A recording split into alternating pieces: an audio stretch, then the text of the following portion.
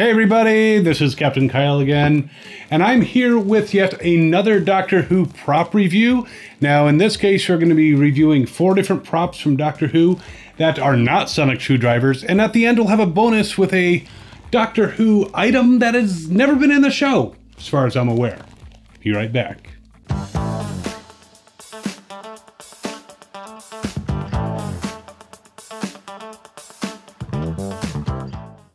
Alright, so to get started, the first item that we have is the 10th Doctor's Fob Watch.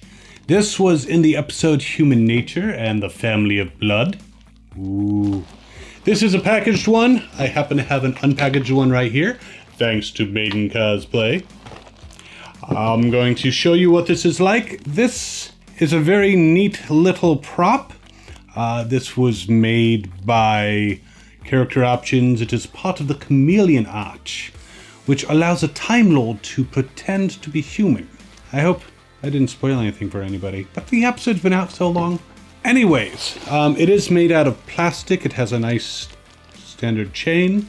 Right here we have a cat. He is not part of the Chameleon Arch, but he's very interested in this watch. So when you open it, it does have a working watch inside. But listen to those sounds. I dream quite often that I have 2 hearts. I'm not just a Time Lord. I'm the last of the Time Lords. So it is a pretty neat device with lots of noises and lights. Trying to press it multiple times doesn't really do anything extra. I dream quite often that Here we go again.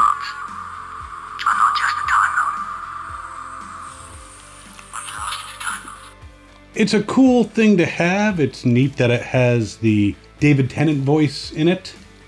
See ya. I guess it would be neat for most cosplay. Really up to you. However, whereas this is a cool device, they actually have the Master's Fob Watch, which looks very similar, but this is metal. It is a bit smaller.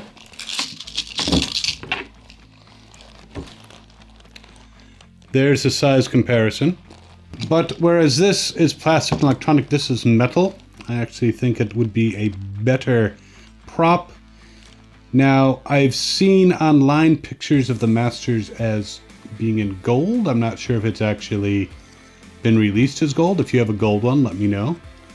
And it does have a working timepiece inside. And pressing the button, it does light up. It's a functional piece. It looks more like a real watch and not made out of plastic. Released by the same company. And this is the one that I would actually use if I was going to cosplay either the Doctor or the Master and use the Fob Watch. Very cool. Little story about getting the Master's Fob Watch. Now, I haven't had this very long. I bought it very recently from a store called Comics and Stuff. They're through Amazon. And I ordered it, and what did they send me but one of these? Now, everyone makes mistakes, not a big deal. I contacted them right away, told them I was going to be doing a video. They were kind enough to send out a new one very quickly, the actual piece that I needed, and I sent them back their Fob Watch because I'd already ordered one from someone else.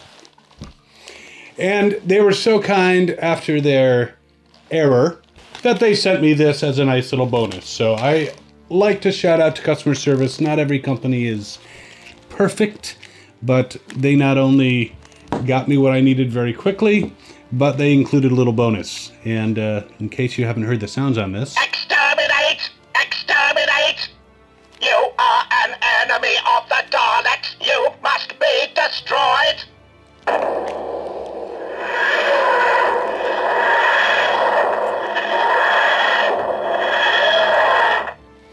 You will be deleted. Delete. Delete. Delete. Affirmative, Master. K9! You must be upgraded. Upgrading is compulsory. Well, that's not very nice. Anyways, just wanted to mention, and this is a cool little item. Put in your pocket, freak out people on the train, the bus, the trolley, whatever you happen to go on. But moving on, this is 2 of the items. But speaking of human nature and the family of blood, there is another item. It is called the Journal of Impossible Things. Now, the one in the actual episode was larger, but this is kind of a neat thing. When you open it up, it does have the actual illustrations, and from what I read, the person who made this for the episode made it under the condition that it could be released in other formats. So it has the same illustrations that the John Smith persona, human persona of the Doctor, put in here, same handwriting, and I have to say, looking at this handwriting, the human version of the Doctor, horrible penmanship, horrible. Not easy to read, but you can make out some of the words, and they give you this nice little mini sonic screwdriver. Now, I thought it might be different than the one that came with the Vortex Manipulator, Captain Jack Harkness's device. However, it appears to be exactly the same. It is actually quite bright, and if you're in a darkened room, you can use it to scan stuff. I don't believe this is a black light, but it does have a ability to come apart. It also has a pen. The Journal of Impossible Things actually has some blank pages in the back. So you could use this pen to also use bad penmanship and maybe draw some pictures. I don't think I could do Daleks as well as those, but get the idea. And it is a powerful light in the darkness. You could use it as a emergency flashlight or torch, as my UK friends like to call it. So that is the Journal of Impossible Things. Now, our last actual prop that was in the show is the Nano-Recorder. This is used by the 11th Doctor when dealing with the silence. It's kind of neat. You pull it back. You have a little light in here that shows up. It might be hard to see with all the lighting around, but it is blinking there. And you can put it to your palm, just as they do in the show, and pull the trigger. It also has a built-in sound recorder. It's kind of neat. If you, well, let's see if there's a message on here already. Pulling the trigger twice will actually play the message. Is that a cat or someone pretending to be a cat? I'll let you decide. But if you hold down the button, this is a message for my future self, because I might forget what's going on because of those darn silence people. And now I have a message.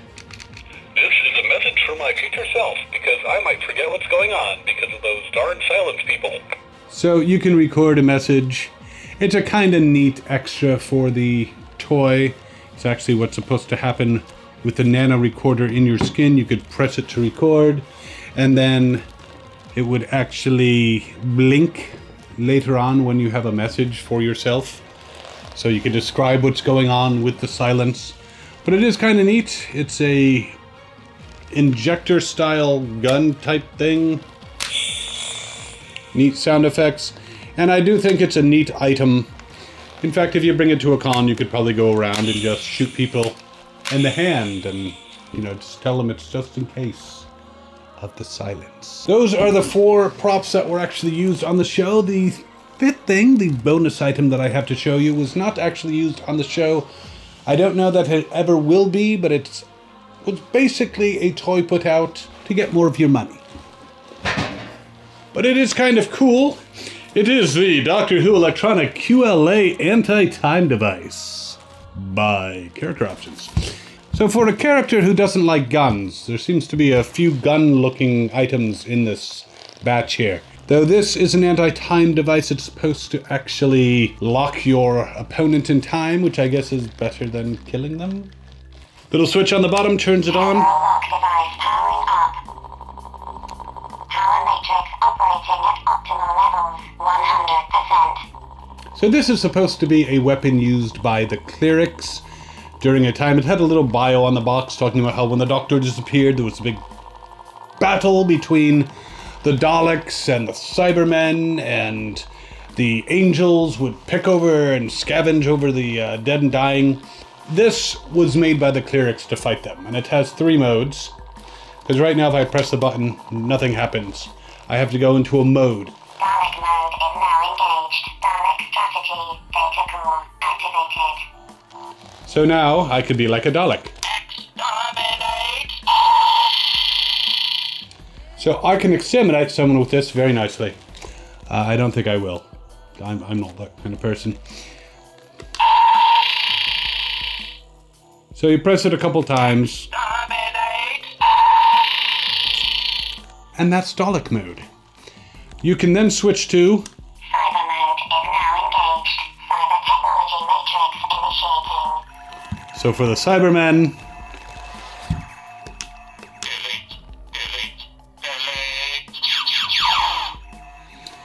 So you could do that to people, delete them. There's a few people I wouldn't mind. And again, this is a switch on the side that I've been pressing in case you haven't noticed. I'm going to switch to... Stone Angel mode engaged. Stone Angel quantum singularity is now online. That's kind of creepy. Inside, there's actually a finger of a stone angel or an angel. So you're not supposed to touch it, and I just did. I don't know what's going to happen. I could be okay. I hope. But it makes interesting noises. And an interesting blasting noise.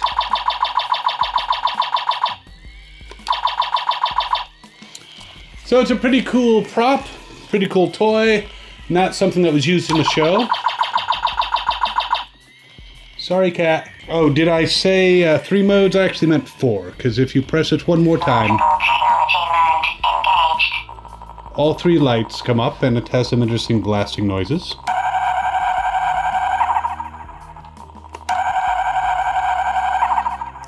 I guess it's getting them with all 3 powers.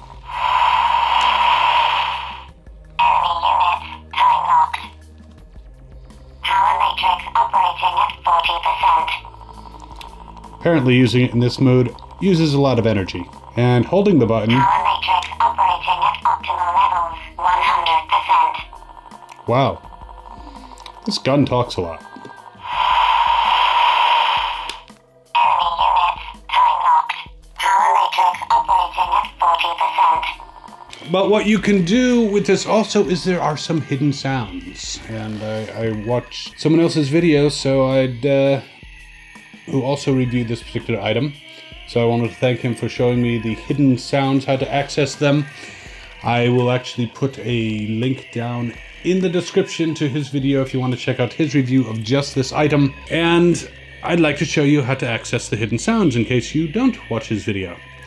So if you press mode and the trigger and mode again, and hopefully I'll get this right. Caltrain matrix interface, the Valiard. The Valiard. Now, if you're not that familiar with Doctor Who, it's supposed to be this kind of alternate regeneration of the Doctor that came across the 6th Doctor during his trial, and there's a whole big story. I'm not going to spoil it for you, but that's a kind of neat extra thing. If I press the mode button and the trigger twice and the mode button again. Caltrain matrix interface, Yeti. Yeti, another classic call out. And finally pressing the mode button, pulling the trigger 3 times. Pressing the mode button again will bring us... Caltrain matrix interface, Metabilis. Yet another call out to the classic era with, I believe that is a planet that is mentioned. It's a very cool extra. You can use it with... Good thing I already shot the cat. You can use it with any number of your cosplays, and it looks very neat. Again, it's not from the show, but it's a fun little bonus. And that's what we have for this video, but keep an eye out. We will have some more videos, including perhaps some more props from the universe of Doctor Who, and I promise you it will be fantastic. So, thanks for watching. I'm gonna turn this off before I shoot another cat. And hope you enjoyed this video. As always, have fun and cosplay on.